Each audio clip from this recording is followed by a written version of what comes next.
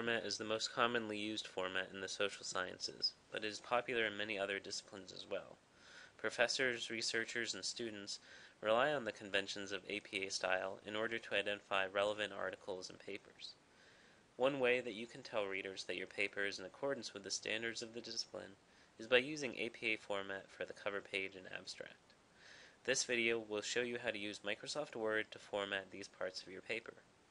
Although this tutorial uses the 2010 version of Microsoft Word, you should be able to make minor adjustments depending on the particular version you're using.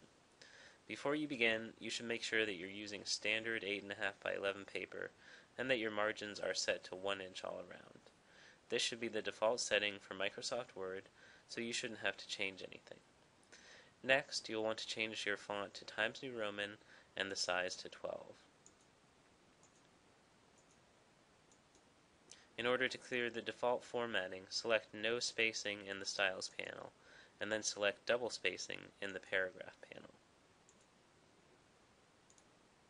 The title of your paper should be in the top portion of the page, so press Return 5 times and then center the cursor.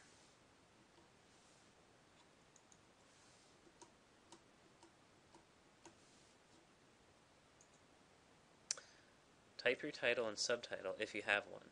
It's generally best to put your subtitle on a new line. There's no need to use special formatting like bolding, underlining, or italics.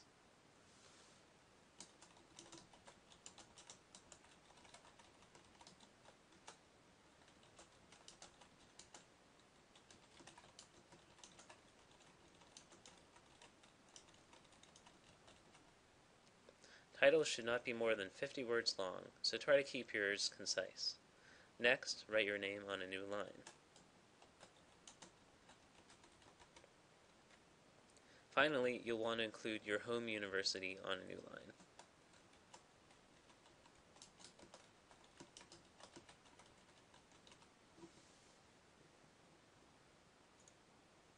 We're almost done with the first page, but we need to include some information in the header. Double-click on the very top part of your paper to view the header. Since the first page of your paper will be slightly different than the rest of the document, select Different First Page in the Options panel. The cursor should be on the left-hand side of the page. If it isn't, click there and enter the words running head in sentence case followed by a colon.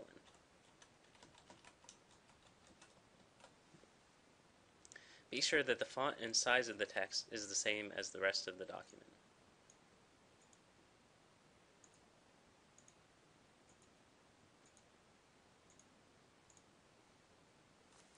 Then type your title or a shortened form of your title in all caps.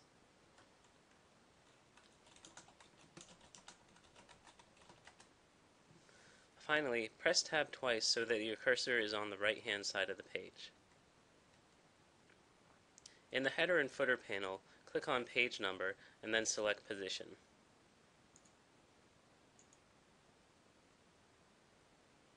You'll want to select the plain number option.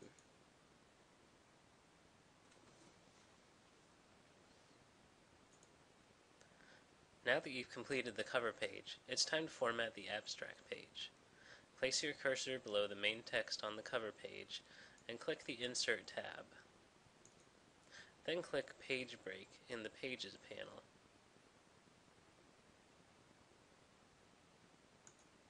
This will bring you to a new page. You'll need to include some information in the header, so double-click on the top of the second page. First, make sure to change the font to Times New Roman and the size to 12. Click on the Design tab to see the header options. Write your title or a shortened form of your title in all caps.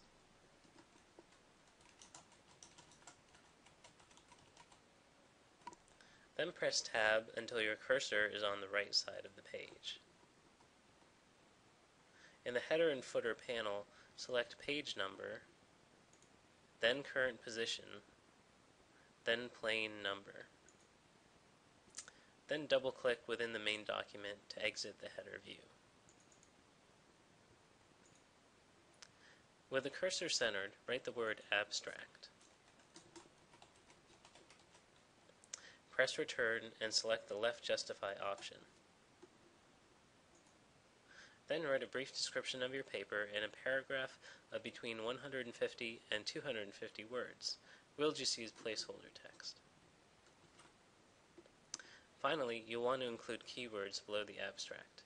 Indent the text 1 tab space. Then write keywords in italics followed by a colon.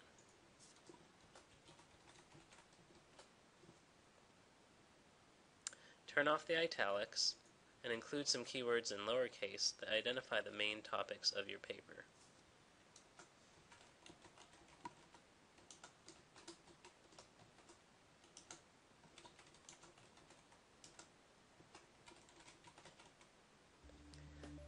After you insert a new page break, you'll be ready to start writing your paper. Following these simple rules will help you submit your APA-style paper with confidence.